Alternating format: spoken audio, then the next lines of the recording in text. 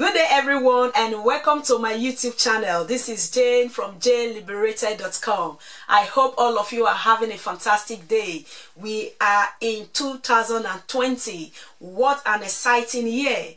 I believe you have taken a moment to appreciate God for allowing you to see another year, for allowing you to be alive to testify the goodness of His grace and mercy upon your life. Today I am so excited because when I woke up this morning after the celebration of the crossover to the new year, I decided to still be on my bed so early this morning, just doing some reflection and meditating on how and what I achieved in the year 2019.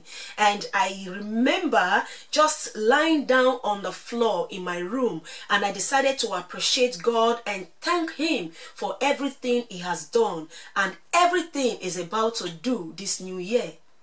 Have you taken time to appreciate God for His goodness upon your life? Have you taken moments to meditate or reflect on how far you have gone in 2019 and how far you are willing to go for this 2020? If you have not taken time to do it, take a moment, pause this video, meditate, reflect, thank God, and show the spirit of gratitude for all He has done for you. You know why I am so passionate about this? A lot of people started 2019 with us, but never get to the end of 2019.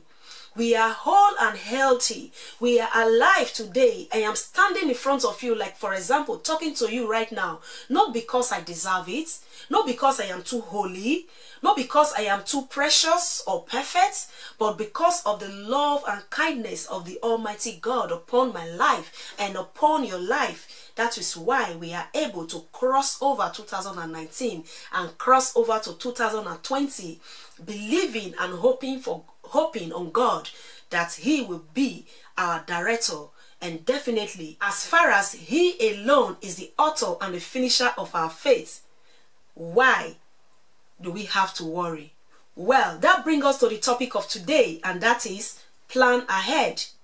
I decided to put some things down so that I can really pinpoint the important things to be discussed in this topic or in this video today.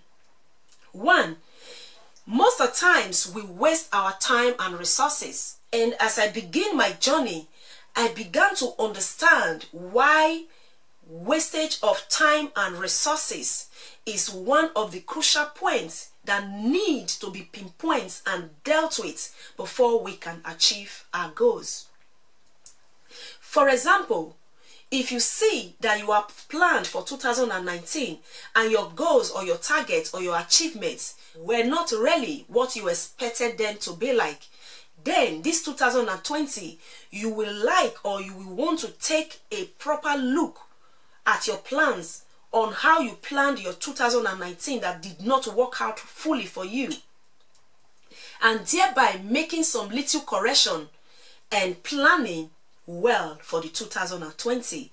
And one, I put on some points. I said, if you really want to get rid of wastage of time, of resources, anything at all that is fond of limiting you in achieving your goal, you have to be serious about it. Is there a situation in your life that you really need to deal with? Is there a situation or incident that happens in your life that when you look back at that situation, it weighs you down? It doesn't allow you to focus on your future. It doesn't allow you to concentrate on the real things that will really make you to achieve your success. Then that would be the number one thing to target, and that would be the number one thing to eliminate from your life, so that you will not have another wasteful year, or you will not have the opportunity to achieve your goals in this 2020. Number two is anything that can also cause wastage is planlessness. Planlessness. Why am I stressing this word? Because most of the times we don't plan for our lives. We don't plan our things or what we want to achieve. Most of the times we wake up I am a living testimony to that. I never knew anything as planning until I begin to research online, and I got to be listening to motivational speeches, and I listen to audio tapes, positive ones. I meditate on the word of God, and I developed the habits of giving myself a challenge that if I wake up in the morning, before I do anything, I have to meditate. And it was due to what I have come to realize this year's past that I decided to set plans for myself. And ever since I begin to set this plan, it has been working like miracle in my life. So the life of planlessness can really hinder you and hinder everything you want to do in life. In the book of Genesis chapter 1, verse 1 to 3, you can see in the beginning, God created the heavens and the earth. God has a plan. God has already visualized himself to create the heavens and the earth. And when he has already visualized it, he made a plan, he visualized it, and then he spread out the plans into days. And that is why when you read the book of Genesis, you will see how God created the heavens and the earth. And when he created one the first day, he created another in the second day. He created another in the third day, in the fourth, in the fifth, in the sixth. And when he decided to rest, he took a day off to rest. That is how we should plan our life, our business. Anything that we need or want to do in life, we need to have the spirit of planning, because anything that has to do with planlessness, it leads to wastage of time. I hope that just sink in. Plan your life, and when you carry out these plans, you will see that things that you are doing will begin to fall into place. And there is a popular saying that says, if you fail to plan, you will plan to fail. Meaning, if you fail to draw out your plans on what to achieve, definitely there will be nothing to achieve, because you don't have a plan, and definitely you will fail, because there are no goals being set or points being set that you will follow to achieve those plans. So, a quick recap. In the beginning, I said, 1, if there is any in-depth situation that is confronting you and you are so scared to confront or deal with it first. As you step into this new year, 2020, 1st of January, deal with anything that is confronting you. Deal with anything that is standing as a stumbling block before you. Do away with it. It can be your mindset. It can be you inviting negative thoughts in your heart. It can be you be angry at someone. Do away with it first before you can really plan your life. And in the other way, if you look at it the other way, when there is no plan in your life, you can't function well. And if you begin to plan your life, you will begin to see light. You will begin to see that things are being open. Things are becoming so clear to you, and that is illumination. When there is light in your life, you begin to see that everything that looks so cloudy, everything that looks so scary, they will begin to unravel themselves. And by so doing, you will begin to see that your plans will be falling into places. That is how to live your life. Like in Genesis, in the word of God, when God created heaven and earth, he said the earth was without form and void. And when God decided to separate the heavens and the earth, and he said, let there be light. Why did he say let there be light? Because after he created the heavens and the earth or the earth was without void. There was darkness that clouded the face of the earth. And when God noticed that, he said, wow, there is need to be light so that everywhere will be bright. And by so doing, I will be able to see clearly. I will be able to see clearly and continue with the plans I have. Take a moment, reflect on those words.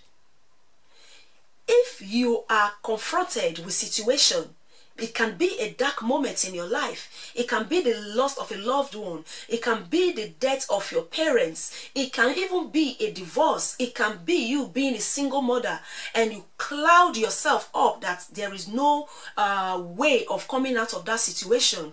It can hinder you and you might fail to have a successful planning for what you want to achieve in life. But when God created the heavens and the earth, there was darkness upon the face of the earth, and God called for light. And when there was light, there was illumination, and he began to see clearly and create the things that are needed to be created for you, for me, to live in these beautiful planets. The other thing we have to look at is setting your goals. A non-setting goals can really destroy everything you want to do in life. Take for example, are you planning to write a book? Are you planning to be a life coach? Are you planning to become a minister of the gospel? Are you also planning to be a singer? Name it. Or are you planning to change your life from that 9 to 5 hours you are doing as a job, or from that 9 to 5 hours you are doing as a work? Are you planning to start your online business that can allow you to enjoy your freedom, to spend time with your family, with your loved ones, and to do things that you are really passionate about? Then you will really need to use this point of setting your goal. Because when you don't set your goal, when you don't set your targets, there is nothing to achieve. I will also refer you back to the Bible right now. In the beginning, God created the heaven and the earth. But God has already set his goals on how to achieve his work, his success. And before he started launching them out. Set your goals. If you are planning to become a singer, look for what will really help you to become a good singer.